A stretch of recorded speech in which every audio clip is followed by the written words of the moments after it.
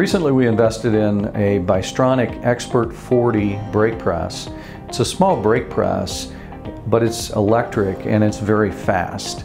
The 40-inch brake press will be able to do a significant volume of parts.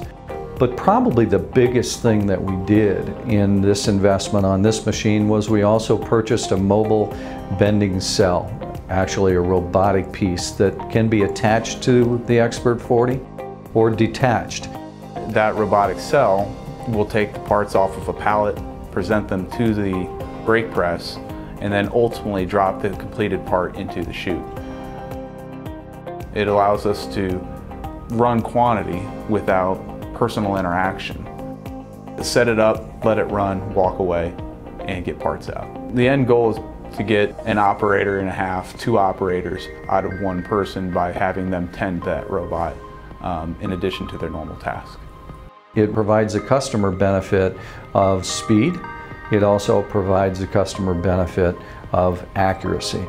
And when you attach it or detach it, it gives you the ability to run that machine robotically, which gives you offline capacity, offline capability. So if you've got repetitive parts, parts that are relatively large volumes, of sizes that fit within the scope and the window of the robot and the brake press, now you can run a robot in the brake press department and have an operator manage to make sure that that machine is running effectively, that it's fully loaded with parts, and they can be bending parts at the same time.